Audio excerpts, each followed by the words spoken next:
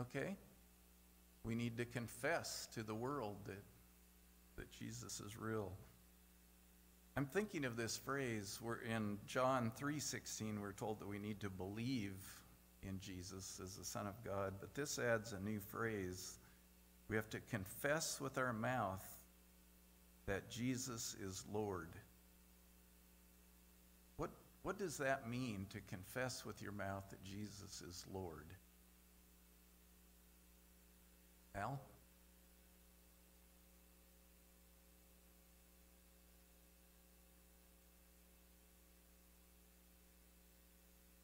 Okay. Terry, did you have a comment?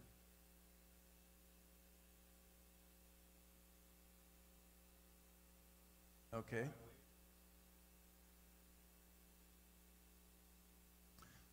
But what does it mean to say that Jesus is Lord?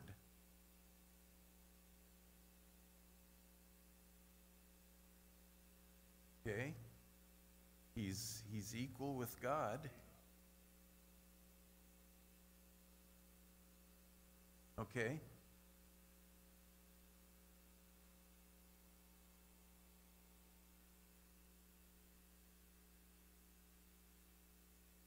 Okay. Okay. Okay. Okay. Lord means ruler. When you think of medieval times, they called the king Lord, didn't they? In like old England. How did they treat their Lord, the king? They gave him respect. They would bow down before him and pledge their loyalty to him. What happened when the king gave a command? They would obey it. Yes.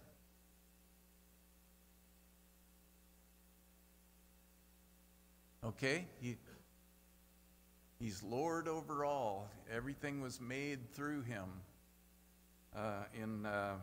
In the book of Revelation, we're told that he is Lord of lords and King of kings. What does that phrase mean, that he's Lord of lords and King of kings?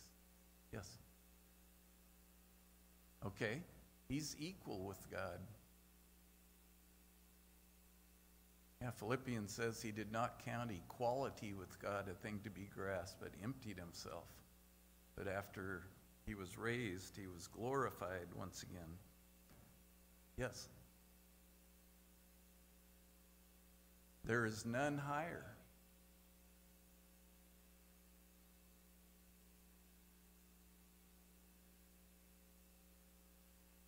Okay. We have other lords and rulers in this life, don't we?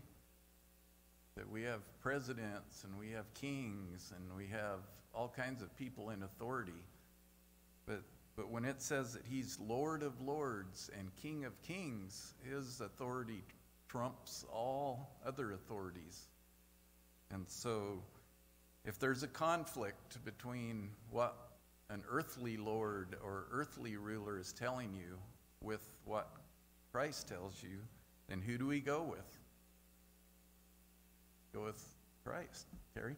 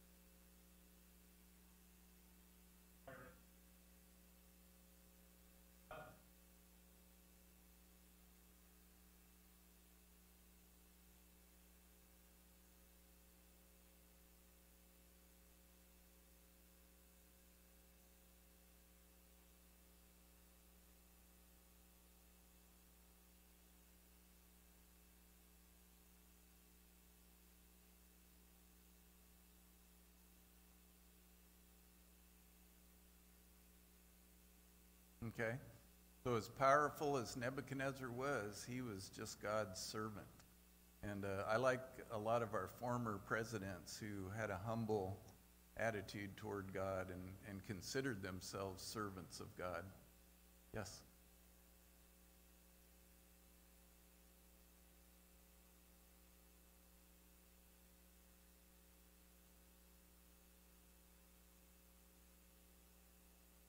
Okay. That's right.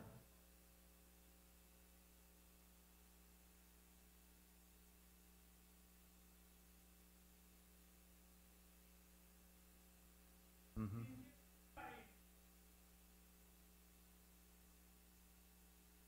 Okay. Even a president needs to be humble and give credit to God.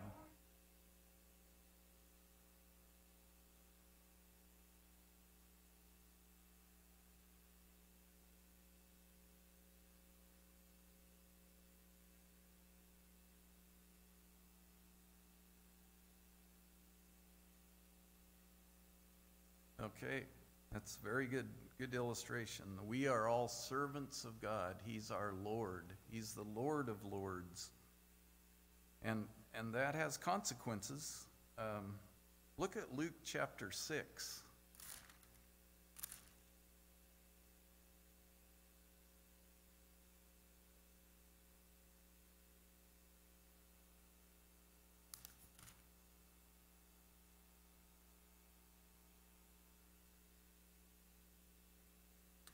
We're going to look at Luke chapter 6, starting in verse 46.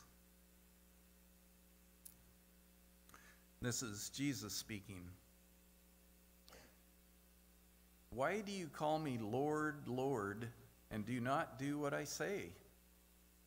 I will show you what he is like who comes to me and hears my words and puts them into practice. He is like a man building a house who dug down deep and laid the foundation on rock. When a flood came, the torrent struck that house but could not shake it because it was well built. But the one who hears my words and does not put them into practice is like a man who builds a house on the ground without a foundation. The moment the torrent struck that house, it collapsed and its destruction was complete. Jesus is saying it's inconsistent. It doesn't make sense to call me Lord, Lord, and then not do what I say. So when the Bible says that we need to believe that Jesus is Lord, that means that we pledge our lives to serve him. Ben?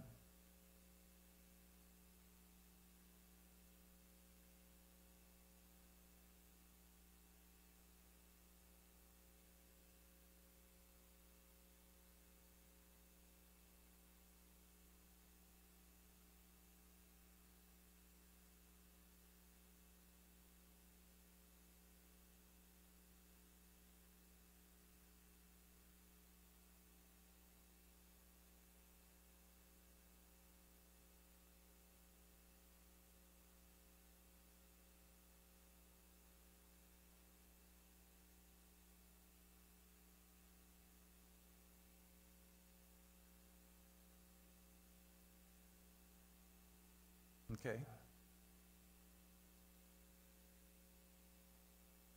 Okay. Ben's saying that we just need to obey God whether we understand what he's doing or not. And we just need to obey him. Okay.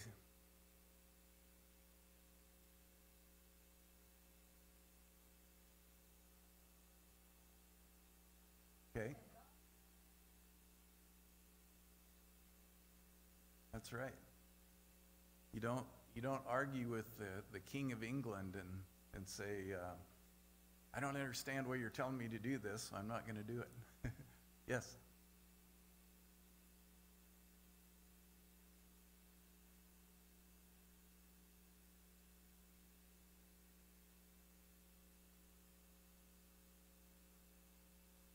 That's right. The Bible teaches that God's thoughts are way above our thoughts, and there's no way we can understand them.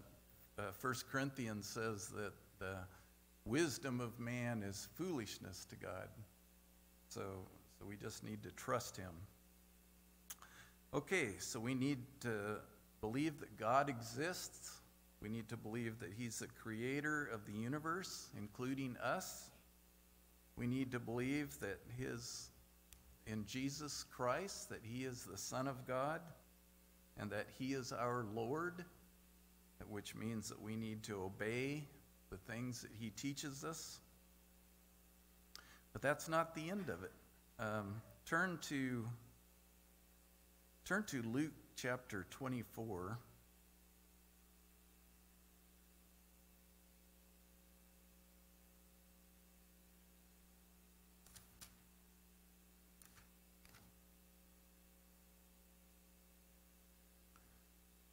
And we're going to read two different sections of this chapter, starting in verse 25 through 27.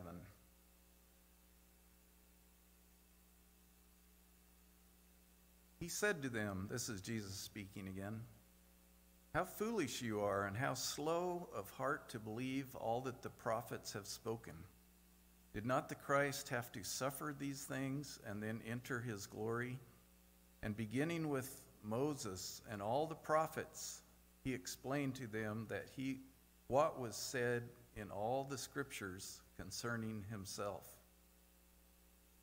What does Jesus want us to believe in this passage?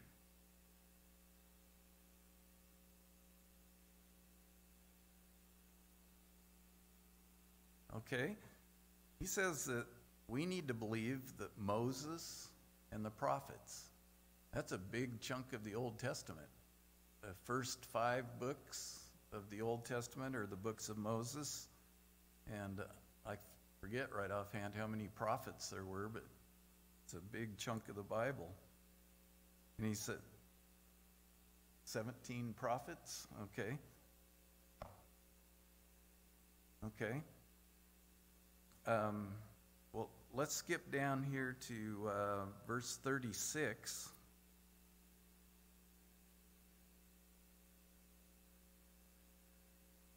While they were still talking about all this, Jesus himself stood among them and said to them, "Peace be with you."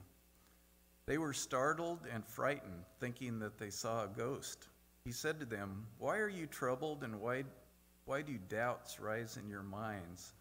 Look at my hands and my feet. It is I myself. Touch me and see. A ghost does not have flesh and bones as you see I have." When he had said this, he showed them his hands and his feet. And while they still did not believe it, because of joy and amazement, he asked them, "Do you have anything here to eat?" They gave him a piece of broiled fish, and he took it and ate it in their presence. He said to them, "This is what I told you while I was still with you. Everything must be fulfilled that was written about me in the law of Moses, the prophets, and the Psalms." Then he opened their minds so that they could understand the scriptures. He told them, "This is what is written. The Christ will suffer and rise from the dead on the 3rd day, and repentance and forgiveness of sins will be preached in his name to all nations, beginning at Jerusalem."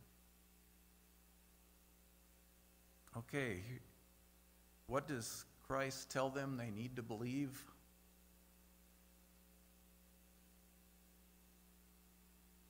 The law, the prophets, the Psalms,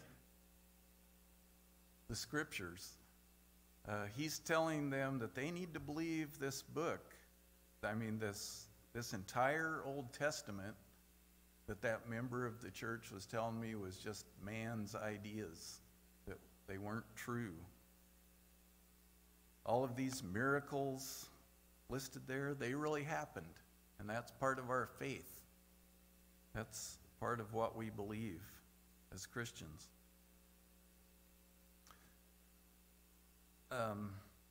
Look at 2 Timothy 3.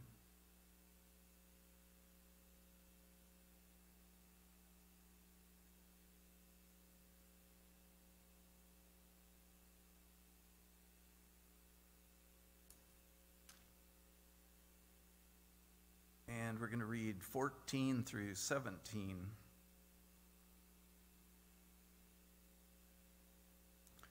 This is Paul writing to Timothy. But as for you, continue in what you have learned and have become convinced of, because you know those from whom you learned it, and how from infancy you have known the Holy Scriptures, which are able to make you wise for salvation through faith in Christ Jesus. All Scripture is God-breathed and is useful for teaching, rebuking, correcting, and training in righteousness, so that the man of God may be thoroughly equipped for every good work. What Scripture is he talking about here that Timothy had been taught from infancy? Okay, this is the Old Testament that he's talking about. And what did he say about the origin of the Old Testament?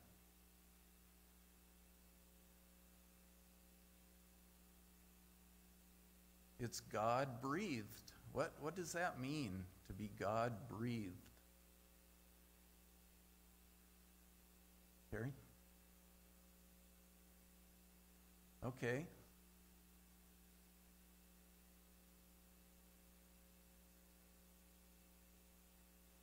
Okay.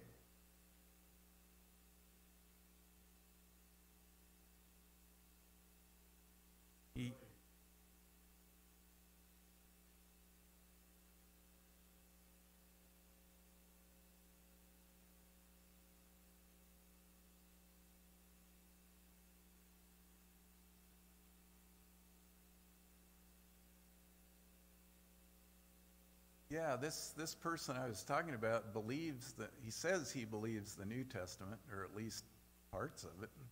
But if you take out all the references to the Old Testament out of the New Testament, you don't have a whole lot left. Jesus. That's right. We're going to talk about how people think of Paul. Yes. 2 Timothy chapter 3, verses 14 through 17. Okay. Yeah, the third chapter, beginning in verse 14. So this says that... Oh, yes, Art?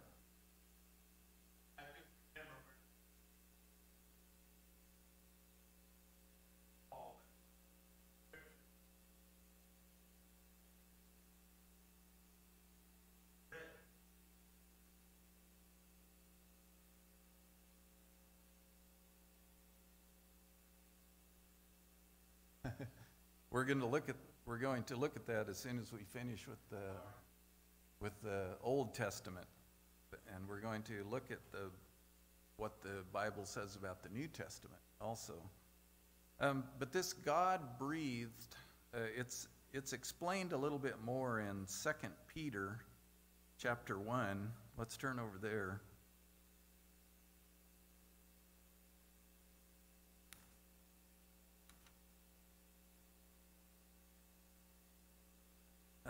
We're going to read 2 Peter chapter 1, verses 19 through 21.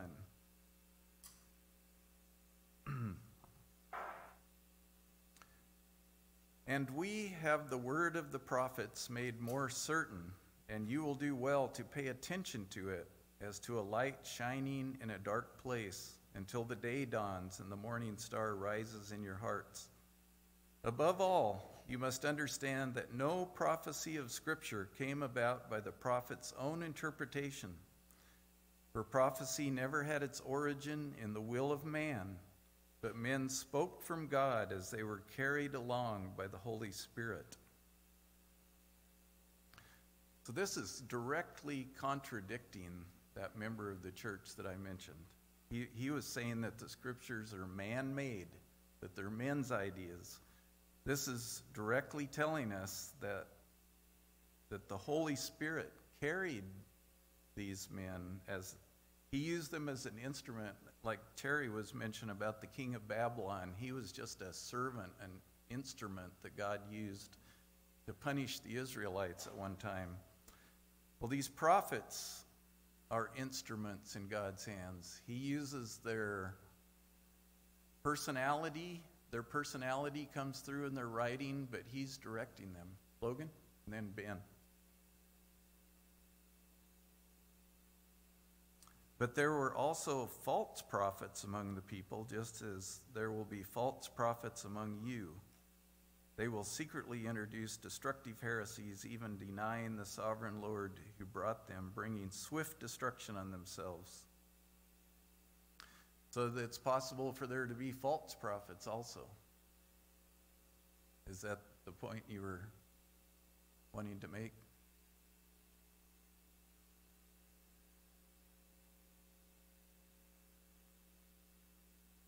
Okay.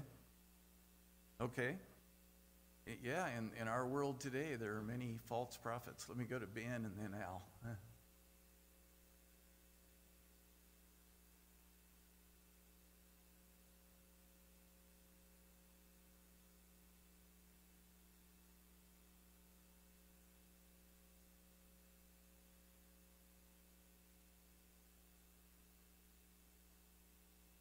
Mm-hmm.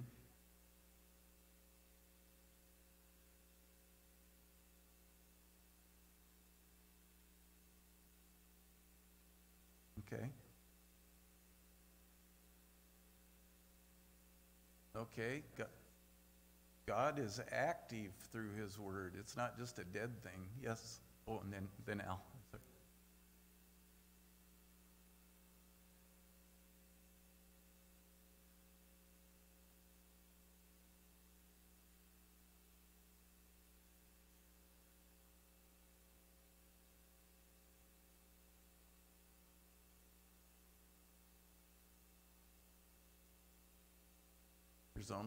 There's only one way. We have to believe what the scriptures tell us.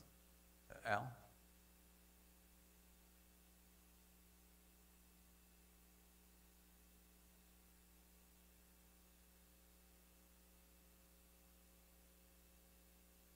That's right. We're surrounded by false prophets, and we need to be prepared to answer them and show them these scriptures that show what we need to believe. Yes, Terry?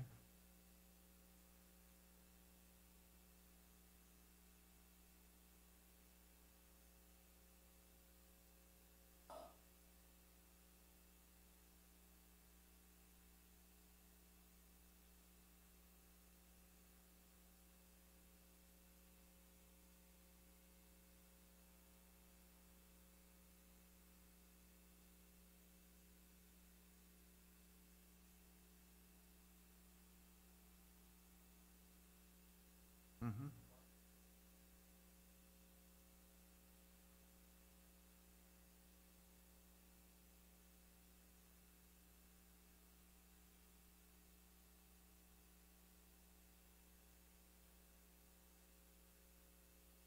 That's right.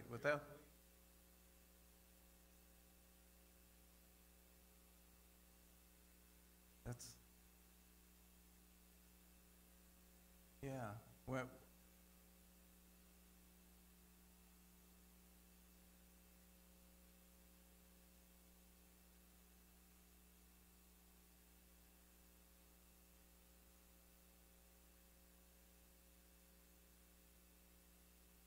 these scriptures are the foundation of our faith. Without them, we're just drifting. Yes, Greg?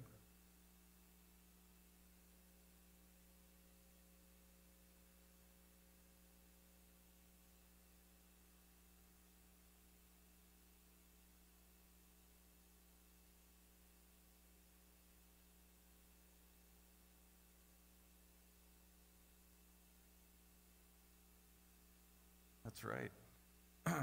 After I heard that elder made that statement that we need to put less emphasis on the scriptures, it made me curious. So I attended that church to see, well, if you put less emphasis on the scriptures, what do you talk about? I went to their Sunday morning Bible class, and it was all about art. They were talking about how art would make the world a better place through painting and sculpture and music. And they never mentioned the Bible one time in that class. And so I guess, like Carrie was saying, if we don't have the scriptures as our foundation, we're just drifting like the rest of the world. Whatever interests us, I guess that's what we'll talk about.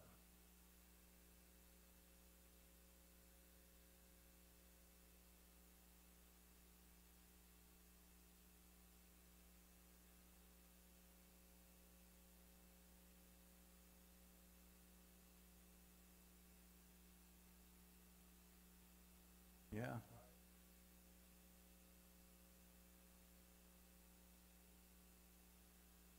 Yeah, an elder's job is to lead us in the right direction toward the scriptures, into a deeper faith in the scriptures.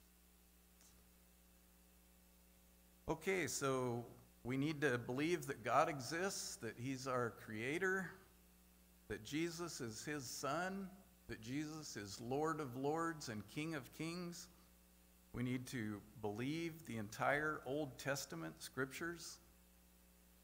What about the New Testament? Turn to Matthew 28.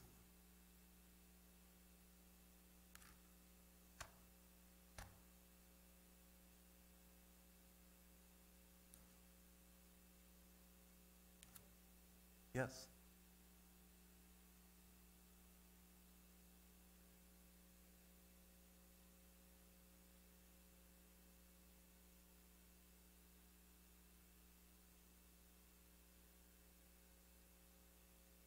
No.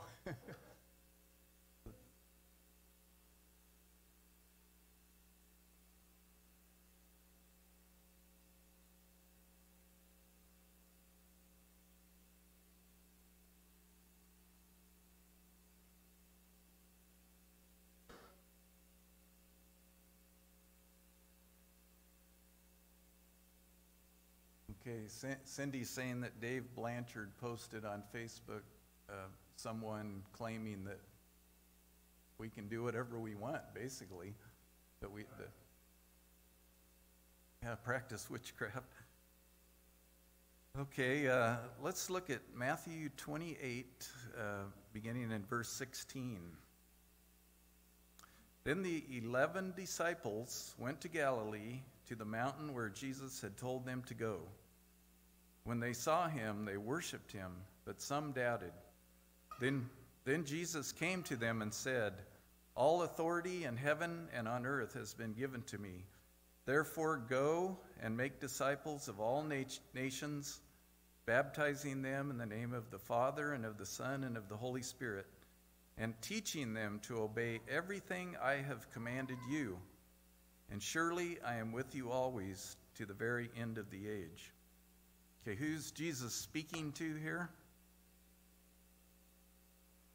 The 11 disciples who became his apostles.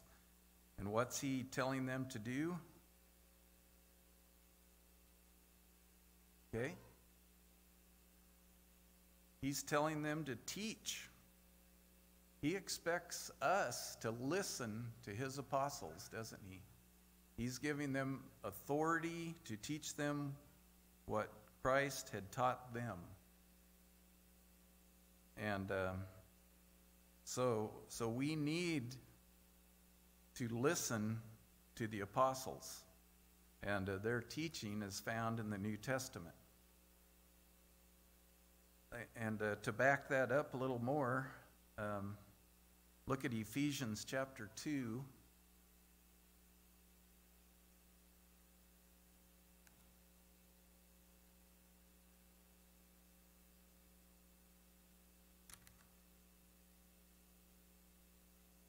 And we're going to read 19 through 22 of Ephesians 2.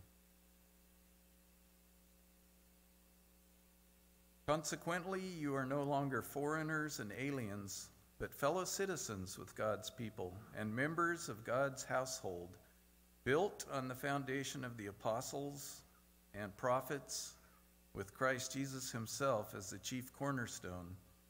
In him the whole building is joined together and rises to become a holy temple in the Lord. And in him you too are being built together to become a dwelling in which God lives by his Spirit. Okay, what's the foundation that God's household is built on? Apostles.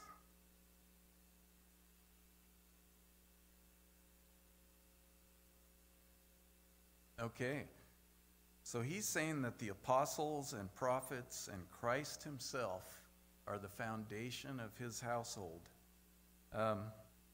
Does that mean that this building's built on the bodies of dead apostles? Is that what he's talking about? What does it mean that they're the foundation? Yeah, it's what they teach.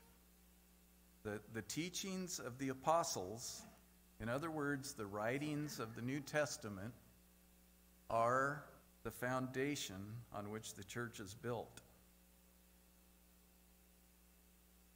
Yeah, and Christ Jesus, the chief cornerstone, he's the main thing that we're built upon. We're out of time, but next week I want to talk a little bit about Paul specifically. It seems like of all the apostles, Paul is the one that's attacked the most.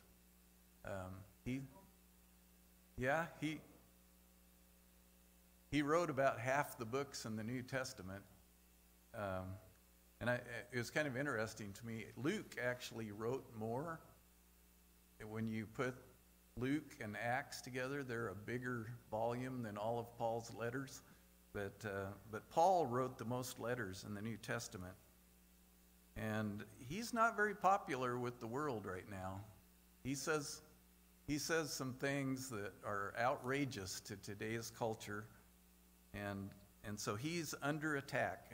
And in the church, one of the members of this church I'm talking about told me that we can't trust Paul because he has prejudices against women, prejudices against homosexuals. Paul is under attack. And next week we'll start there and look at what the scriptures say about Paul. And so thank you for your comments this morning.